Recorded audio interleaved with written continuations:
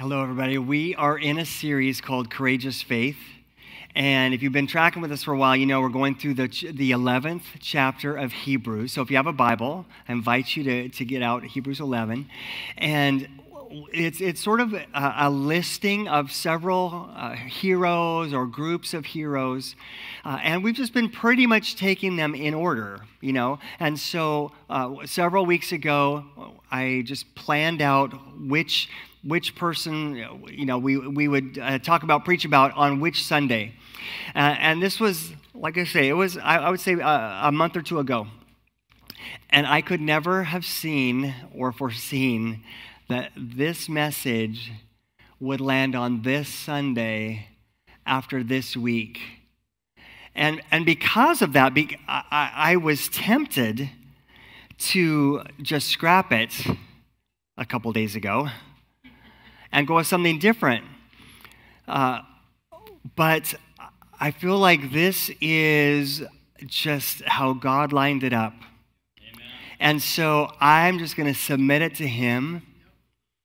And I would have preached it one way or the other. I think it needs to be today. So would you just stop with me for a minute? I don't usually do this, but I just feel like we should pray before we go on any further. Would you just pray with me? Lord, I thank you for your word. Your word is life and health to our bones. Your word is good. Your word is helpful. Your word is healing. Your word corrects at times. Your word guides us. And I just pray you'd open up our hearts to you, to your word, to your spirit today. In Jesus' name, amen. Amen. Amen. Well, would you turn to Hebrews 11:23? That's the verse we're at, and I'll get there in just a moment, but I want to give you some context before we read it together. But you can still take a sneak peek if you want. So, what is the courageous thing to do when you're faced with a life or death decision? What's the courageous thing to do?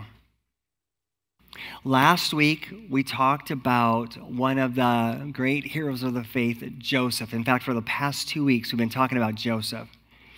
But we're moving on in the story now, and Joseph's generation has died out. Joseph has died, all his brothers have died, and some decades, some centuries have gone by. And the Pharaoh who had favored Joseph and had given him the position to oversee the country, that Pharaoh was gone.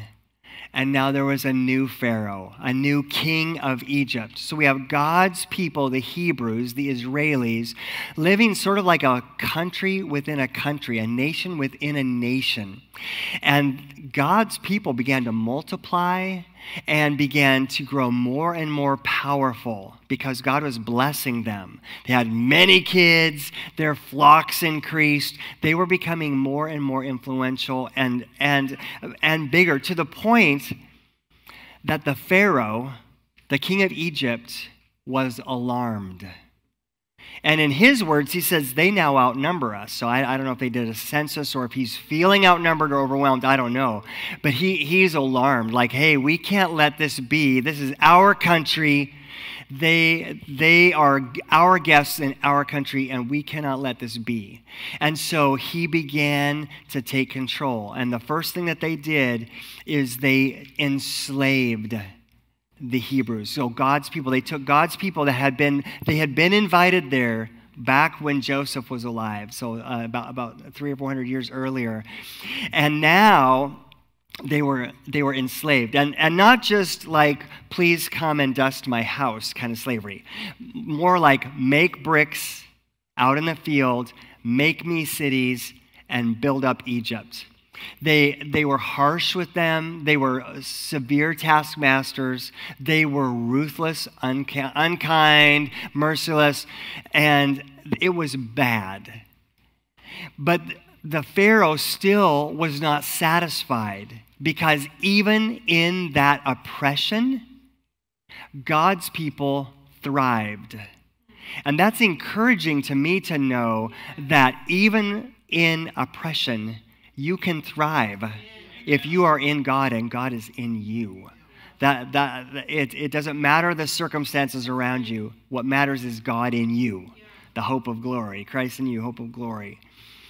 So Pharaoh was like, okay, this is not working. I was trying to kind of tamp them down by enslaving them all. That's not working. They're getting more and more powerful. They're outnumbering us. I'm worried. And so he comes up with another plan, population control. So in that day, they didn't have like walk-in clinics. They didn't have birthing centers. And so they had midwives. So a female that was trained to help another female give birth. And there were two Hebrew midwives at the time. And so Pharaoh came to them and said, this is what I'm ordering you to do. If the Hebrews have a boy baby, you make up an excuse, you kill that baby at birth. You say something, there was complications with the delivery, or, oops, I dropped the baby. I don't know what, but make up something and kill. If it's a boy, kill those boy newborns. And if it's a girl, you can let them live. Well, in Exodus 1:17, it says, but because the midwives feared God, they refused to obey the king's orders. They allowed the boys to live too. So did you hear that? So the king came to these midwives, this little business they had going, and ordered them to kill babies, and they refused to do it. And they made some excuses, and Pharaoh bought them for some reason. I don't know. But these midwives showed courageous faith. They disobeyed their king, and they refused to kill any newborn babies. Hallelujah.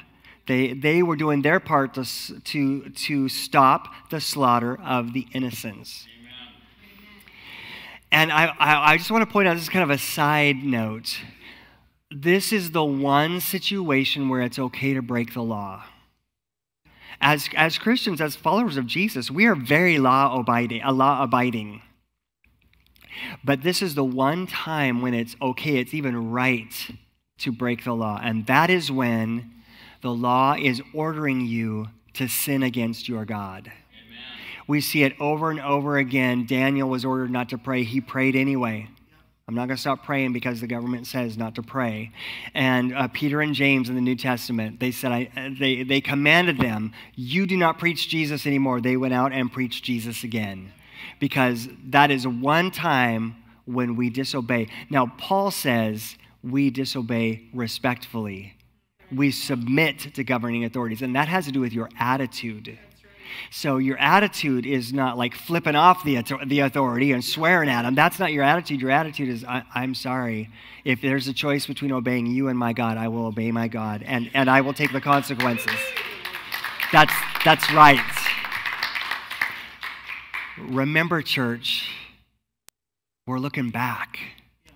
And it's easy to applaud for those guys. The day could be coming, it's going to be you and me. It could be. We don't know what's right around the corner. Let's us stand up like Shadrach, Meshach, and Abednego and say, we're not bowing to your idol. Not going to do it. Because I will obey God rather than man. If there's a choice, I mean, if it's a true conflict, we're going to try to obey the law as much as we can, but not if it conflicts with serving our God. The King of Kings always takes precedence over your king. King of Kings takes precedence over your king. Amen. So Pharaoh saw this is not working. The babies are all being born. The little boys are not being killed. So in Exodus 1:22, he came up with a new plan. Then Pharaoh gave this order to all his people. So he made a national executive order. And he said, throw every newborn Hebrew boy into the Nile River, but you may let the girls live. Can you imagine the trauma, the weeping, the crying in the land as people were snatching newborn baby boys from the Hebrews, from the slaves, and throwing them into the Nile River? This is terrible. Well, about this time, a Hebrew couple got married and had a baby son, and that's where Hebrews 11:23 comes in. It was by faith that Moses' parents hid him for 3 months when he was born. They saw that God had given them an unusual child, and they were not afraid to disobey the king's command. There it is again. When the king says, kill your babies, we say no. No. And that's what they did. They had courageous faith, Moses' parents.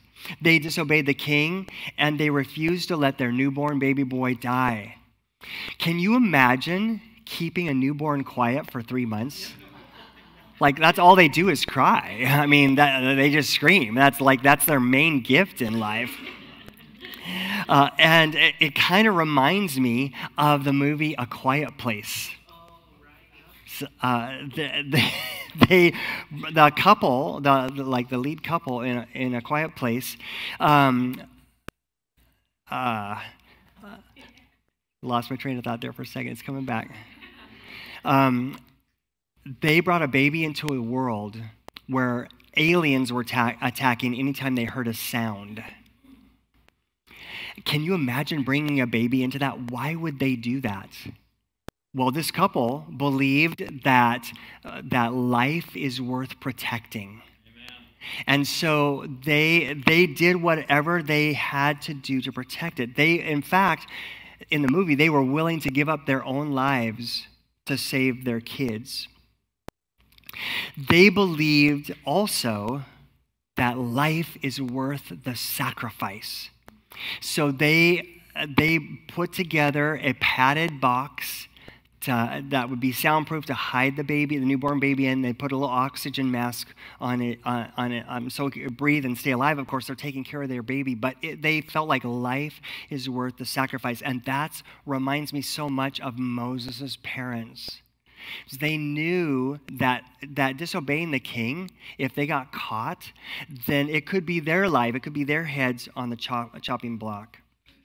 So Moses' parents, they felt like, okay, it's 3 months, this baby's 3 months old. We cannot keep this quiet anymore. So they came up with another plan. They put the baby in a waterproof basket, and they brought it down to the Nile River where the baby boys were supposed to be thrown, and they covered him up. The basket had a lid. They put it in the reeds along the bank of the Nile River. So it was floating in the river, but it wasn't going anywhere because it was sort of caught in the reeds. Sort of like we have cattails here today, maybe something like that along the river bank. Well, it's interesting to see that God led them this whole way. So they took this baby and put it in the basket, and they sent Moses' older sister Miriam to go watch and just see what happens to the basket. That was right at the place and right at the time when the princess, Pharaoh's daughter, came down to bathe, probably wash her feet and wash her arms and all that kind of stuff in the Nile River. She looks over, she sees this basket floating there, has her maid go get it. Bring me the basket. Inside, there's a crying baby boy. The princess is no dummy. She recognizes that's one of the Hebrew slave babies that was supposed to be thrown in the Nile. But they put it in a basket in the Nile. She decided, I want that baby. I'm going to adopt that baby. This is crazy. Like, who could even imagine that the princess would adopt a Hebrew slave baby? And I don't know what her situation was. The Bible doesn't tell us. Maybe she was barren. And so she just saw this as an opportunity. She's in royalty. I'm taking that. Maybe it was that kind of a situation, but we don't know. So Miriam, the older sister, was watching all this. So she goes up to the princess. Hey, princess, would you like me to go get someone from among the slaves to nurse the baby for you? The princess said, absolutely, I will even pay her. Princess is no dummy. I'm sure she knows it's the baby's mother. And that's what she does. Miriam goes and gets her mom, who has already been nursing the baby, and she gets to continue to nurse her baby. And she gets paid for it. I was talking to somebody at Kids Day. One of our moms, I won't name her, she is here, and she said, that would be awesome to get paid to take care of my kids. In fact, she did figure out a way to do it, so she is also pretty smart. I love that. That is awesome. Well, so the baby, Moses' mother nursed him, raised him, got him to the point where he was weaned, and she took that baby back. She kept her word as she brought Moses back to the princess, and said that we had an agreement that you're adopting this baby, and so I brought this baby back to you.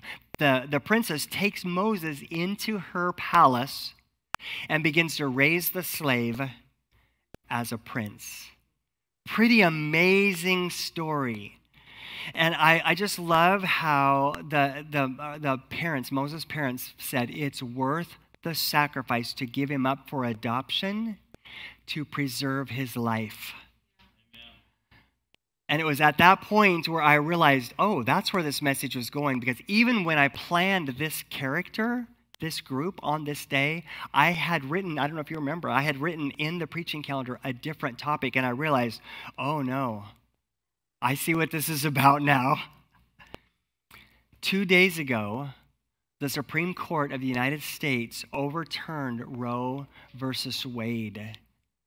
And so abortion is no longer considered a woman's constitutional right in the United States, and now the authority to regulate or ban or regulate abortion goes to each state. As followers of Jesus Christ, we do not look for wisdom in any political party, in any person, or any political agenda when it comes to morality. We look to God's word and the Spirit of God when it comes to morality. So today, I'm not going to talk to you about abortion. I'm going to talk to you about life. We're really not a political church, so I'm not going to talk to you about right versus left or this agenda versus that agenda. I'm going to talk to you about God's agenda. And really, we can't go wrong there. Other agendas change. I remember when the Defense of Marriage Act was signed by a lot of prominent Democrats. And what was it, like 8 years later? They said, oh no, just kidding. They changed their morality. So we're going to base our morality on the unchanging Word of God. Amen. And that is a secure and safe place to be. Yeah. So what does God's Word say about life? That's what I'm going to talk about life. Well, first of all, God creates every human being, and He breathes His life into them. Every human being is created by God, so there are no mistakes. Every human being is created by God. Just a couple of the verses that come to mind. Genesis 1:27, in the first book of the Bible, it says this: so God created human beings in His own image. In the image of God, He created them. Male and female, He created them. God creates life. Human life comes from God. In Psalm 139, very famous passage, verses 13 and 14, the psalm writer is praising God, and under the inspiration of the Holy Spirit, he writes, you made all the delicate inner parts of my body, and you knit me together in my mother's womb. Thank you for making me so wonderfully complex. Your workmanship, Lord, is marvelous. How well I know it. God is the creator of life, of human life. Here's a second thing I see in God's word. Life begins at conception. Life begins at conception. I read so much this week, and I could bring you doctors' reports. I could bring you all kinds of stuff of heartbeat at this week and brain waves at this week, and how almost 90 or over 90% of abortions happen after those things, which are scientifically what we say is life. Life begins at conception. I go back to the Word of God. Psalm 139, 15 to 16 says, you watched me, Lord, as I was being formed in utter seclusion, as I was woven together in the dark of the womb. God was there. You saw me before I was born, and every day of my life was recorded in your book. It's not like a blob until 9 months, and then God suddenly has a plan for them. God creates life and he says, I know your name. This is what your name is. This is what your skills are going to be, your gifts are. God has a plan for your life. I know how long your life is going to last. God is the creator, and life begins at conception. In Jeremiah, here's a couple of just kind of cool examples where God spoke this to a person. Jeremiah 1:5, God spoke to Jeremiah and said, I knew you before I formed you in your mother's womb. Before you were born, I set you apart. He was already living. He already had a plan for Jeremiah before he ever came out of the womb. Here's another really fun one. In Luke chapter 1, verses 41 to 44, is the story of when Mary, the mother of Jesus, was pregnant. She went to visit her elderly cousin Elizabeth, who was way past the childbearing age, but God gave her a miraculous child. She also was pregnant. And it says, at the sound of Mary's greeting, so Mary goes to visit Elizabeth. Hi, cousin Elizabeth. Elizabeth's child leaped within her, and Elizabeth was filled with the Holy Spirit. Elizabeth gave a glad cry and exclaimed to Mary, God has blessed you above all women, and your child is blessed. Why am I so honored that the mother of my Lord should visit me? When I heard your greeting, the baby in my womb jumped for joy. There's already some communication going on, cousin to cousin in there. Jesus and John the Baptist. Elizabeth's child was John the Baptist. Pretty amazing stuff. Life begins at conception. That is what we believe based on God's word. And then a third concept I see about life in the Bible. God values human life at every stage. God values human life at every stage. In the womb, as a newborn baby, as a teenager, as a young adult, as an elderly person, God values human life at every stage. And you see it in the Big Ten. You know the Big Ten? The 10 Commandments? There's a very simple, very straightforward in there. Exodus 20:13. You must not murder. You must not murder because God values life. And if you're going to snuff out someone's life, there's going to be the most intense consequences because God values human life at every stage. That's why Jesus said the top 2 commandments are love God and love people. Love your neighbor as yourself. So we don't even take our own life. Why? Because God values life. Not because we necessarily do, but because we come God's way. God said he values life, so therefore we value life as followers of God, as followers of Jesus Christ. So what are you supposed to do in response to God's word? I have 2 main responses, a couple of details under each one, but two main responses to God's word today about life. Here's the first one. Press in to God's grace for you. Press into God's grace for you. Maybe you found yourself in a situation where you or your partner had an unwanted or unplanned pregnancy. Maybe you were pressured to have an abortion. A friend of ours wrote on Facebook this weekend about how she was pressured. She didn't do it, but she was intensely pressured as an 18-year-old when she was pregnant. Or maybe you did the pressuring that someone else would have an abortion. Or maybe you assisted in an abortion. All this talk about abortion over these past several weeks as we're waiting for the decision, and now the decision's been made by the Supreme Court, all this talk about abortion, I'm sure it stirs up memories and emotions in you. Maybe it even stirs up some guilt or feelings of shame. But today, we're focusing on life. We're focusing on life, and there is life for you in Jesus Christ. There is grace for you in Jesus Christ. No matter what you've done in the past. I'm just going to run through some scriptures really quick. Romans 3:23 says, everyone has sinned. I have sinned. Look around you. Everyone here has sinned. Everyone has sinned. That is Bible. Romans 6:23 tells us that God's penalty for sin is death. So sin brings death upon us. Sin is paid for with death. The one who sins shall die. But Jesus paid the penalty for our sin when he laid down his life on the cross. So Jesus said, I know the penalty for sin, God's penalty for sin is death.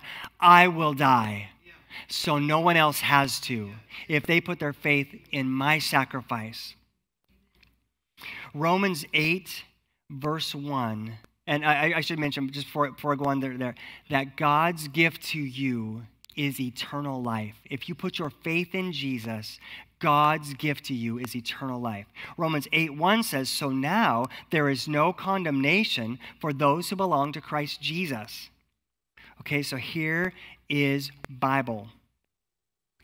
If you have put your faith in Jesus, or if you're about to do it today, God does not condemn you. If you had an abortion, if you pressured someone to have an abortion, or if you assisted an abortion, God does not condemn you. I don't condemn you. The church does not condemn you. We love you. God loves you. You know what they say? Hate the sin. Wait. Love the sinner. Forgive the sin. That's how it goes. Love the sinner. Forgive the sin. That's what God does with sin when we bring our sins to him. Psalm 103 verses 12 to 14 says, he has removed our sins as far from us as the east is from the west. In other words, infinitely far from us. The Lord is like a father to his children, tender and compassionate to those who fear him. For he knows how weak we are. Praise God. And he remembers we are only dust. So God is not waiting to punish you. God is waiting to forgive you. God is waiting to give you life, eternal life. And won't it be amazing when we meet 60 million babies in heaven that we were not able to meet on earth? And they are there enjoying the presence of Jesus right now, waiting for you to get there. And when you get there, they're going to throw open their arms wide and say, welcome home, Mom. Welcome home, Dad. Welcome home. We finally get to meet each other. That's what's waiting for you. If you're online, listen to this. Don't take one soundbite. Listen to the whole message. God loves you. He forgives you. He's got a good plan for you. He offers you eternal life. There is therefore now no condemnation. That's the church's stance. God's limitless grace is yours in Christ Jesus. Second response. Maybe that one didn't apply to you necessarily, so this one will. So first response, press into God's grace for you. Second response, present God's grace to others. Wouldn't it be amazing if right now, when everyone, it seems like, is threatening violence for everything, and especially this latest decision, wouldn't it be awesome if all of us in this room, all of us who hear this message, all of us who are part of Hope and Life, decide we're just going to be grace distributors. It's not multi-level marketing, but it's much better. We're going to just, everywhere we go, we're going to look for someone to give God's grace to. Wouldn't that be awesome if that's what we're known for? If we actually are out spreading hope and life? You and I have experienced God's grace, right? We're sinners. We're forgiven. If you've asked Jesus to forgive you of your sins, we're forgiven. So we got God's grace to give by the boatload, by the heartload. Let's go give God's grace. So how can you find ways to show God's love to others who are hurting or who are angry? And there's a lot of people angry right now. Let's go give them grace. Let's go give them, let's not fight them. Let's not take them on social media. What good does that do? Let's go show God's grace to them. Let's figure out ways. Let's say, Holy Spirit, show me how. Give me the most creative ways to show grace that have ever been shown on the planet. How can you be a light in a dark situation? You got the light in you, go share it. Bring some light. Change the atmosphere. Change the atmosphere in the water. Change the atmosphere in your extended family. Change the atmosphere in your neighborhood, in your school. Change the atmosphere as you bring the light of Jesus Christ in it. How can you demonstrate compassion for someone who's facing an unwanted pregnancy right now? Man, now's the time to get closer. They're stressed out of their mind. They're worried. They're scared. It's not good for them. How can you go and provide compassion and support? How could you go beyond being pro-birth, which is what all the hoopla is about, to actually being pro-life? Do you get it? So birth lasts, 8 hours, 15 minutes. That's birth. Life lasts for years, for decades. How could you be pro-birth but also be pro-life? How could you be involved in the foster care system? Maybe God's calling you to actually adopt a baby. If we're going to say you shouldn't have an abortion, then we should be saying that I'm willing to adopt, right? That's what's got to happen. And who better to adopt? Who better to be in the foster system than a Christian? We have foster parents in our church, and they have changed lives. And we love them and we're proud of them.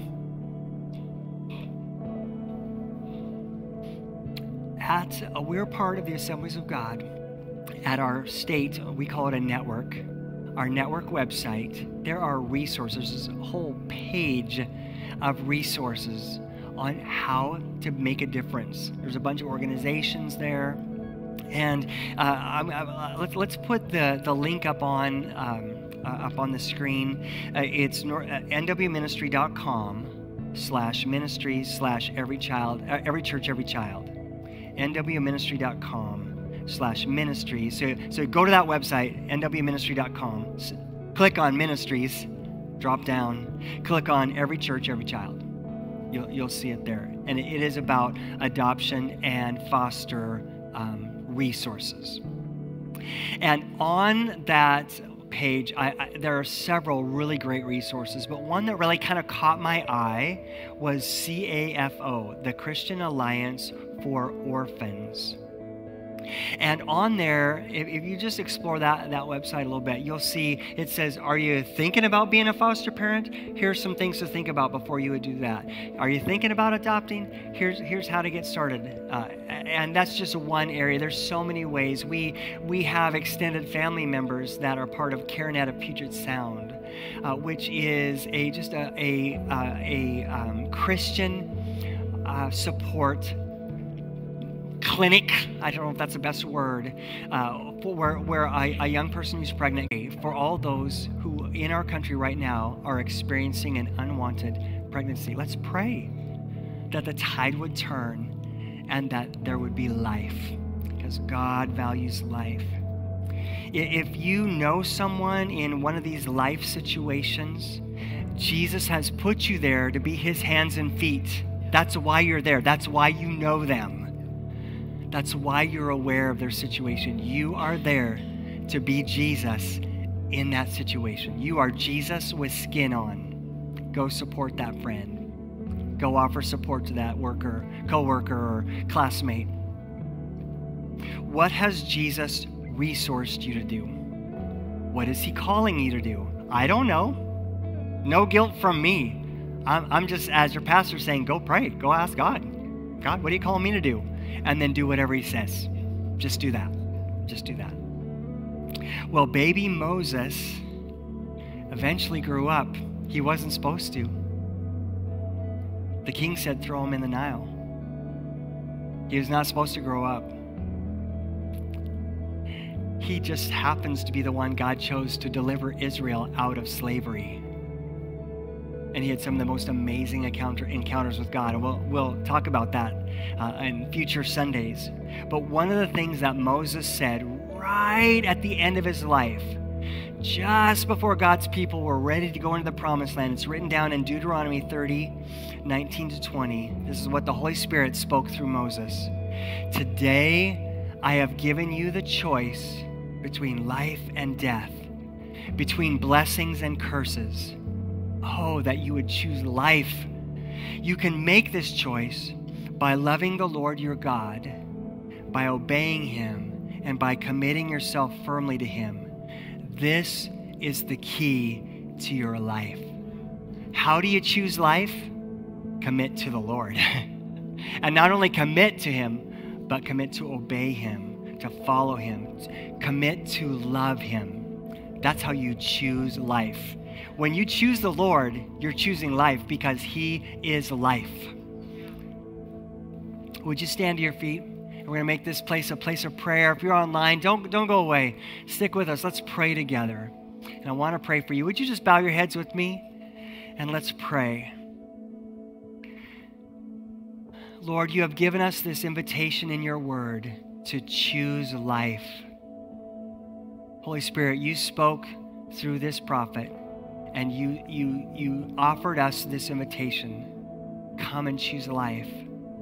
And so, Lord, today we choose life. We choose you, Lord. We want you. We want your ways, Lord God. We want you.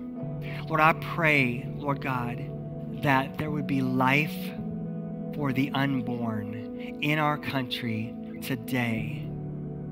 Lord, I pray that you would use this Supreme Court decision, use it to make people think. Use it to help young people who are feeling pressured. Use it to help them to explore, I wonder if there's another option. And Lord, we pray for life. We pray for life because that's what we believe you value and you would want. We pray for life, Lord. With your head still bowed, I want to ask you, no one's looking around.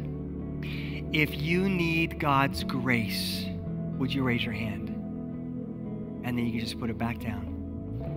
If you experienced pain or guilt related to abortion, maybe you had one, maybe you pressured someone, maybe you helped perform one, you can raise your hand or just catch my eye. Either way, and I'm just going to look around slowly. And if that's affected you, why don't you look at me? I see some eyes, yeah? And I just want to pray for you. I just am so desiring that you would experience God's grace in boatloads because God loves you so much. If you are facing an unwanted pregnancy right now, you are pregnant or your partner is pregnant and that was not planned and not wanted, would you raise your hand or catch my eye? And I would like just to pray for you. Yeah. All right. Let's pray. Lord, you see every person who just responded with an upraised hand or an eye. Many people online are responding right now, and I could not see them, but I'm so thankful, Jesus, that you can see them. And so you see everyone right now who's praying for your grace. Jesus, I remember the scripture that says, Jesus, full of grace and full of truth. It's not one without the other. And so, Jesus, I pray you come in the fullness of your grace. We've heard the truth today. Lord, I pray against any condemnation, because I can do that confidently, because it's not your will. We read it today. You declared, and I just declare over each person that we're praying for right now, there is therefore now no condemnation for those who are in Christ Jesus. Thank you, Lord. In Jesus' name, I just bind the enemy's voice that would bring condemnation to anyone hearing this message today. In Jesus' name, we push back condemnation. And in Jesus' name, we loose acceptance, forgiveness, love, the grace of God right now over every life. Jesus, I put myself in with this group just because I am a person who needs your grace. And I'm so thankful, Lord, that you gave me grace. And I'm so thankful that you're giving every person who asks for it today grace. Grace. Grace of God. We receive the grace of God right now. Would you just even say that to the Lord in your own words? I receive your grace. I receive your grace. I'm forgiven. I'm chosen. I'm loved by God. I receive your grace. God's grace is filling my life. God's grace is washing over me right now. I can hold my head high because I'm holding it up in the grace of God. Hallelujah. Hallelujah. Lord, help us press into your grace. With your head still bowed, if you feel a nudge from the Holy Spirit to present God's grace to others, to offer life, to help others choose life in any way, big or small, if you feel a nudge of the Holy Spirit, like, yes, he's calling me to do something, be Jesus with skin on, or get involved in some way, would you just raise your hand? I want to pray for you. Awesome. Awesome. Yeah, several people. God's talking. God's moving right now. That is awesome. Lord, for each of us with a hand raised, Lord, I pray, Lord, that you would not let these moments pass, but you begin to speak to us, Lord. What are you calling us to do? Maybe, Lord, we have not noticed that person who works with us or in our extended family or a neighbor, Lord. Maybe we've not even noticed, Lord. We're asking you right now, open our eyes. Help us to notice. Help us to care. Lord, some of us, you might be calling us to give, to pray, to serve, to volunteer in some organization, Lord. Lord, make it clear. Lord, as we take a step towards you, Lord, take a step towards us and just show us, guide us, Lord God. Show us where we'd be most fruitful. And Lord, I do pray for all of us, Lord God, that you would help us all to present grace in our words, in our attitudes, on social media. Lord, I pray that you would help us to keep our mouths closed if we can't speak love and grace. Lord God, help us, Lord. Help us to discipline ourselves so that only what comes out, what comes out is only grace. It's only mercy. It's only love. Lord, let us be peacemakers. Blessed are those, the peacemakers, Lord God. Let us be blessed like that. One last invitation. If you have not yet put your faith in Jesus Christ to save you, then I want to invite you to do that. How do you do that? Turn away from your sin, turn your life over to Jesus, and let him lead. Start there. He'll take you from there. Start there. If you've never put your faith in Jesus, then this is your day. If you've wandered away, if you've been doing your own thing, if you've been making all your own choices for a while, then perhaps it's your day to come back. So I just want to ask you, just like I've been doing, would you raise your hand if today's your day you want to put your faith in Jesus and become a Christian today? Would you raise your hand? In the room and online. God sees you, you know. God sees you. Excellent. Would you repeat a prayer after me? Say this aloud. Jesus, I invite you into my life. I acknowledge I'm a sinner. Please forgive me of my sin and make me new. I choose to follow you. In Jesus' name, amen. And if you prayed that prayer, the answer is yes. It's always yes. You are forgiven. You are cleansed. You are part of God's family. Hallelujah. We welcome you. And I just want to know. So if you made that decision today, would you fill out the Connect card?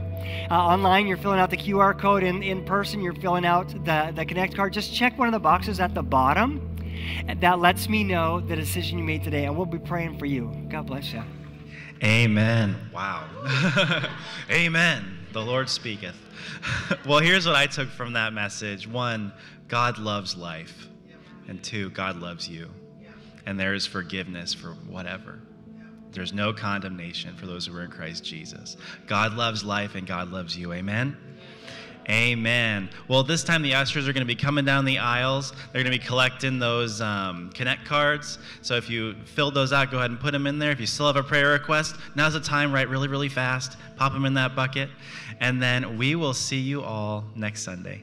God bless you. Oh, one more thing. If you are a lady and you are signing up for the Bible study, the new ladies' Bible studies, please speak with Pastor Shelley. She has a book for you. God bless.